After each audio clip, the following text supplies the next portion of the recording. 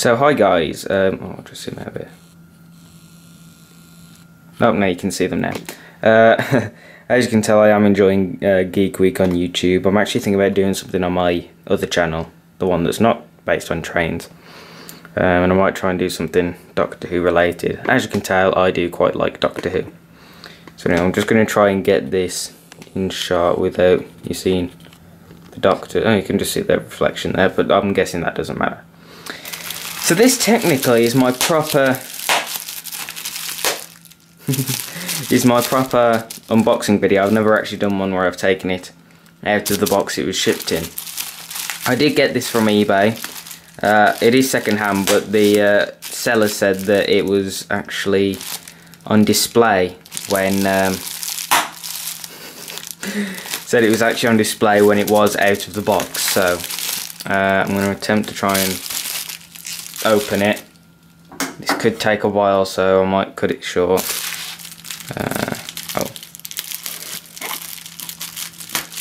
Or not. Oh, no, I see. There's a bit there.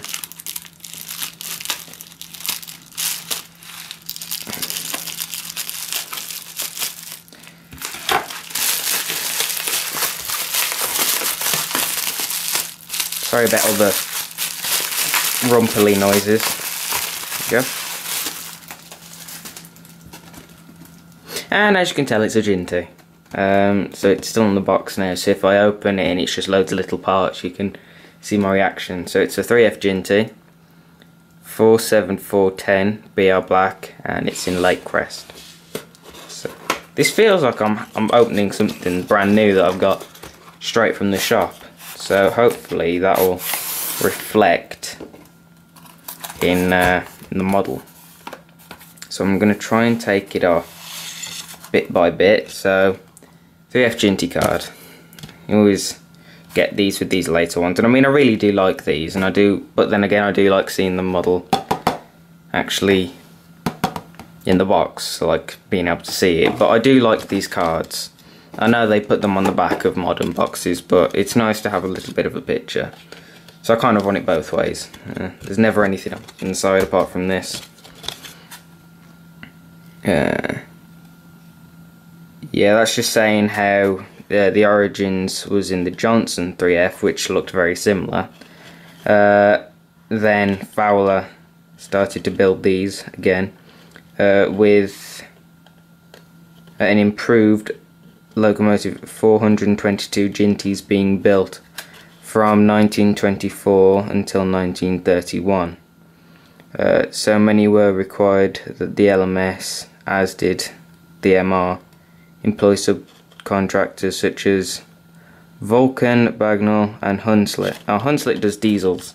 Most of the diesels down at Chasewater are Hunslet diesels, but they did do steam engines for a while. So I'll try and get some more information. I think that should be enough information, but I'll try and get information about what was the number again?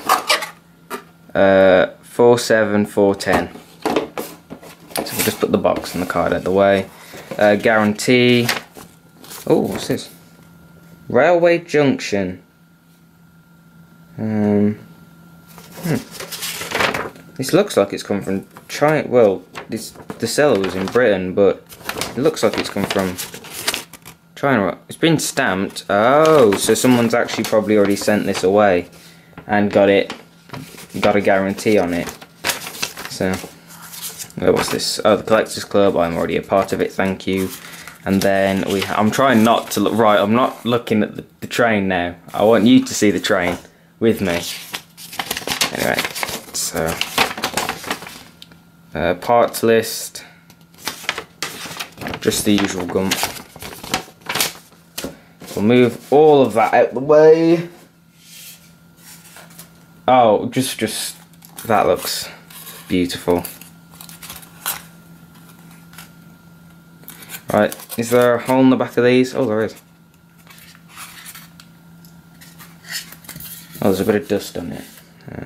What looks to be a cobweb. There are cobwebs on my Jinty. Honestly, look. If I turn it over and find a spider underneath, I'm not going to be happy. I mean, it just needs a bit of a clean. Look at that. I've actually never had an engine with cobwebs on, and I know some YouTubers do fake laughing when they see something like this, but I'm actually quite amused by that. Oh, I've got my brush under there. Don't worry, I don't have makeup or anything. This is my sister's old makeup brush, which I borrowed and have never given back.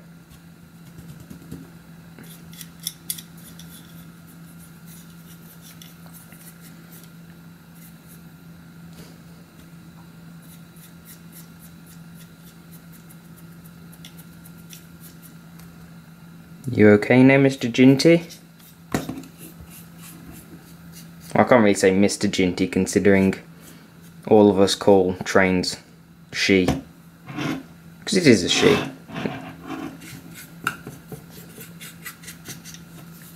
Yeah, there we go. Sorry about that. Anyway, so here it is. And, oh, what's this? Oh, these are the scissors. Sorry, I always end up looking at stuff through the camera. So, here it is. And it is a stunning model. Right, from first glance, now, normally when YouTubers say, when I've watched reviews of this and other YouTubers have said, oh, it's such a heavy engine. I can see where they're coming from. It is quite heavy compared to, say, other engines, but it's not the heaviest in the world.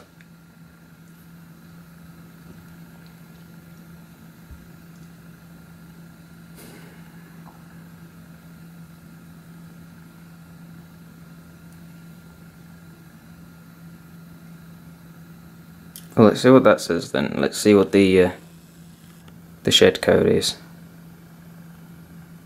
Can we focus?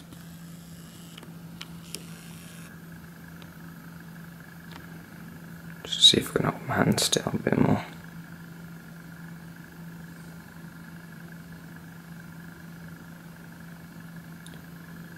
It says, I can't read it through the camera. Zoom out a bit. It says, looks to be 87E. I'll look that up later, so when we do the running video I'll add a load of facts about this engine. And what I always love about Bachmann is, no matter what livery it is, they always do the crest and the livery really crisp.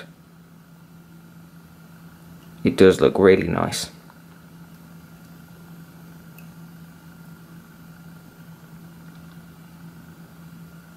But this engine is just stunning.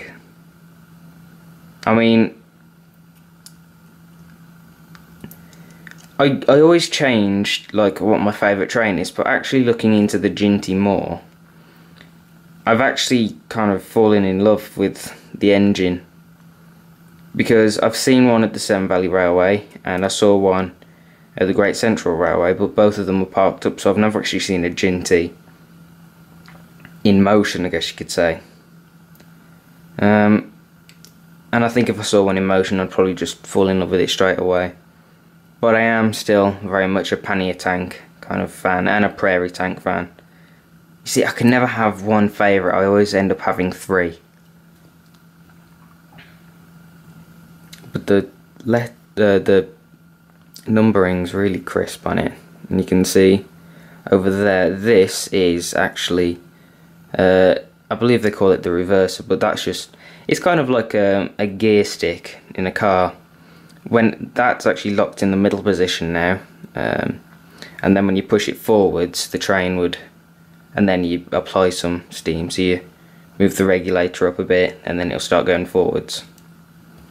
And you can actually see the regulator in there, that little stick that you can see next to the window, that's the regulator. Here, I'll get my light. Now, the reason I'm not prepared is literally because only just this second the postwoman has come to the door and said, I've got a parcel for you, and I automatically knew what it was. So anyway, I don't know whether you'll be able to see any of the detail better.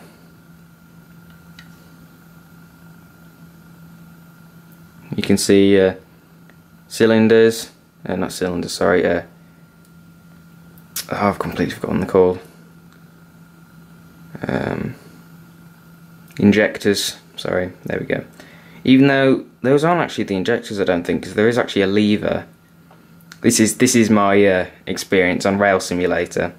There's actually a lever next to, not a lever, it's kind of like a little thing that you pull that's actually inside the cab, that's near the reverser, and when you pull that, that's kind of the injector. So you can actually see the little thing that the reverser sits on. So that would be, you'd pull the stick at the top, you'd clamp it together and then push it forwards. Oh, there you go. Focus please. There's a lot of detail in there for such a little engine. This is actually very handy, this. So, back on the engine. Oh, now you've got my blooming fingers all over it. Anyway. All these separately fitted items, I mean... Move that out of the way. But all these separately fitted items, such as the safety valves and the whistle. Bachmann always do a great job with their steam locomotives. I can't praise them enough when they bring out models like this. I know that I think they've only just retooled, or it could be the same engine actually, that they've released now. I believe they've released another one.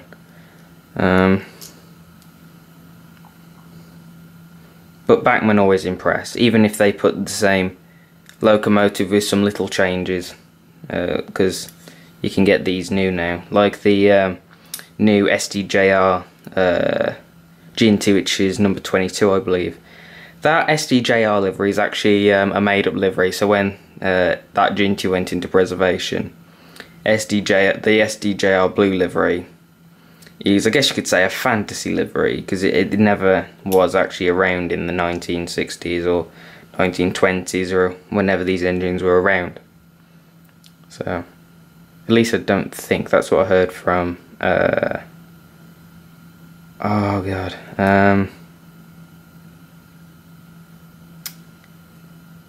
oh damn, I'll put the name of the channel just here. No, that's who I heard that the SDJR livery was a fancy one. But I also know that because in the Bachmann catalogue it says that the SDJR livery is I think it's a 9, which means it's a modern day train. So yeah.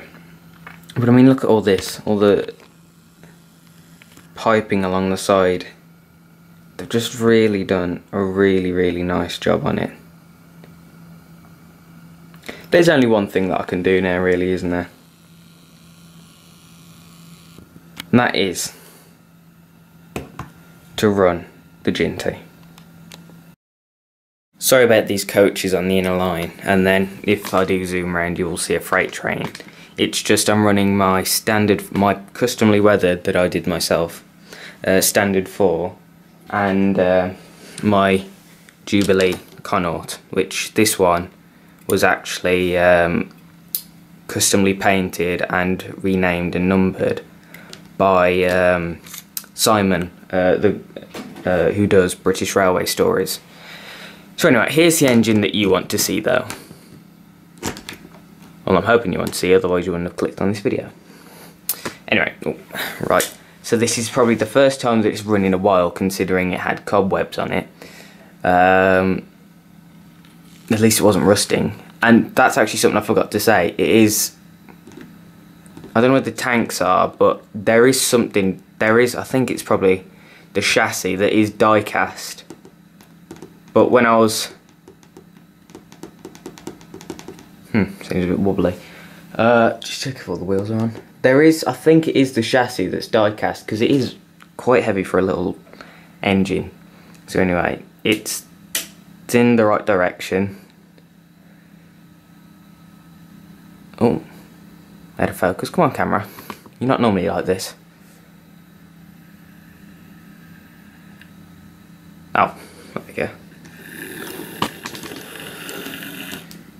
Now this engine won't have run in a while, so I need to give it a bit more power. Well,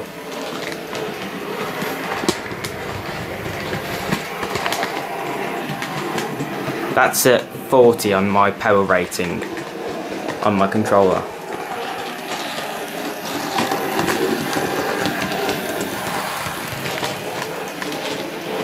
So it is quite fast. I'll run it round at 40, that'll be its running in speed, because I don't think I'll be running it at 40 for a... That's probably going to be express speed, so 30 would probably be freight train on my kind of speed thing. Wow.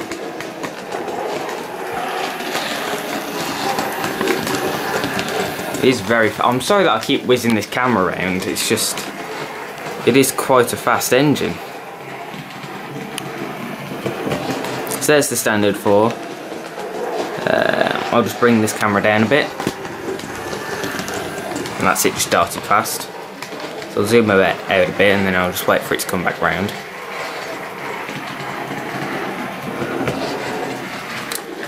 Now I really should have done the... oh god, knocked me falling over. I really should have done the running in before, but anyway, I'm going to pause it here. I'm going to find some information on it, and I will give some of those arty, farty angles that I normally do. Right, so I'm holding my camera at the minute, and this is actually the point from my desk. That's my tripod there. And that's everything that's under my desk. In that box there, that Looney Tunes box, is pretty much all the scenery that I will eventually put on. Anyway, so I'll just wait for it to come around. Anyway, so it's a class 3F, which stands for 3 freight, which is its power rating on how much it can pull.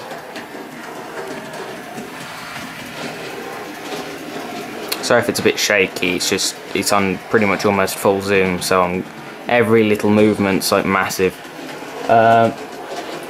It was designed by Fowler.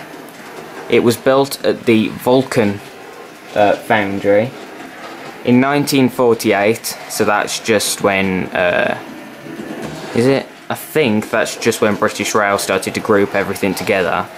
So its first British Rail shed was 11A, which is Carnforth.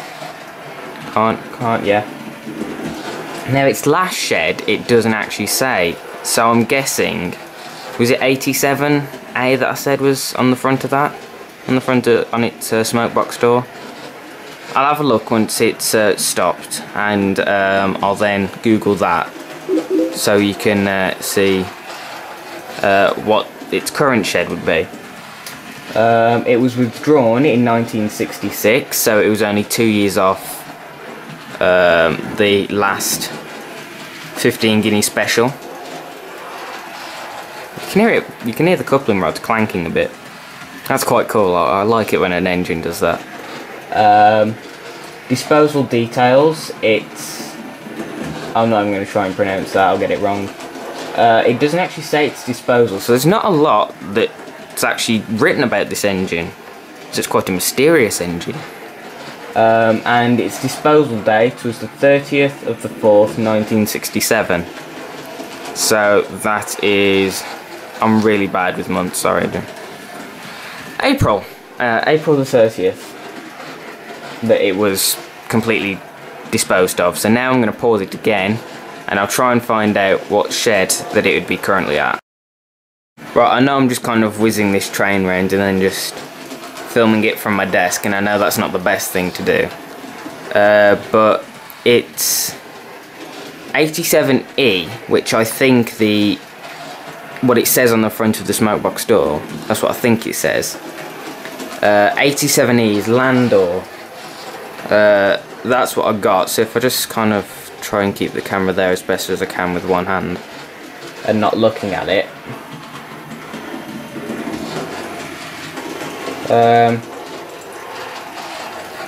Landor shed still seems to be around, because on Google Maps I've just found it.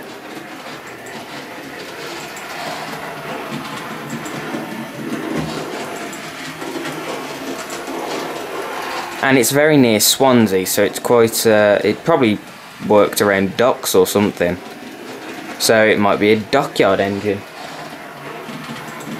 Anyway, I hope that me just bringing that little bit of information makes this review a little bit more interesting for you. So I'll try and do some arty shots now. This video is probably going on for quite a while.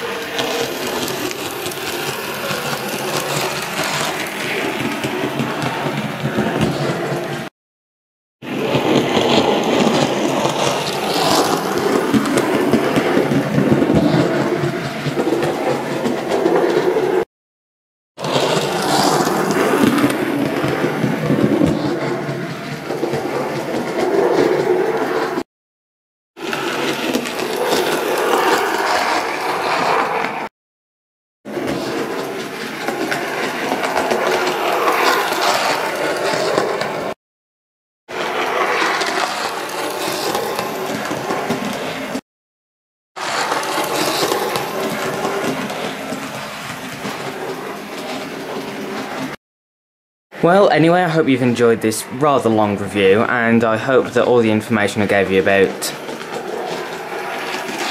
this engine interested you.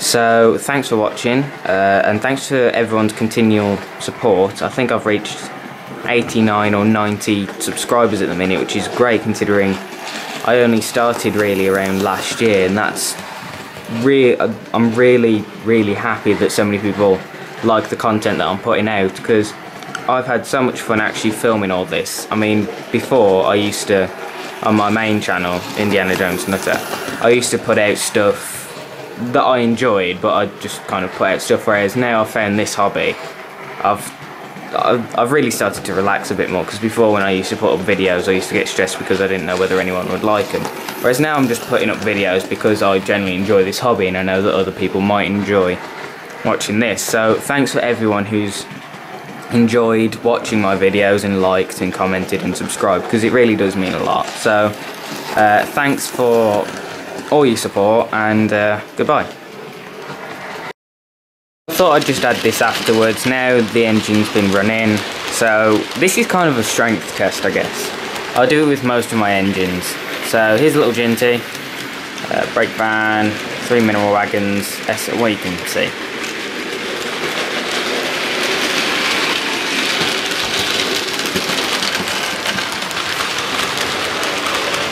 It's so amazing that the bubble wrap that it was wrapped in is just fallen off my desk randomly. Anyway, so you're just going to see the standard Fulcrum round with the Pullman. I am going to get a headboard for it that says Yorkshire Pullman that I can put on my trains. So here it comes. So this train is at 30 at the minute. The power on my controller, but just move it round, show you.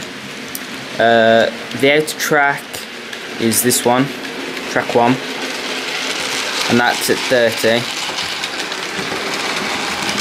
I think it should be at 30. The white dot's starting to fade off, but it is at 30. And then this one is at 50. That one's a bit more clear.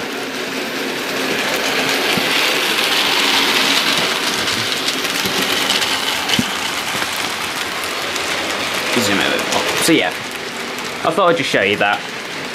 It's a very good runner, but I can see it's going to be one of those tank engines that doesn't go around first radius curve. I don't know, I haven't tried it around first, but my pannier tank, which has a very similar chassis arrangement, so like the wheels are very similar in terms that the wheels are the same distance apart, and that will not go around first radius curves.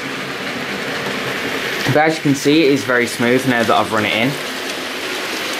But I'm still laughing at the fact that it did actually have cobwebs on it.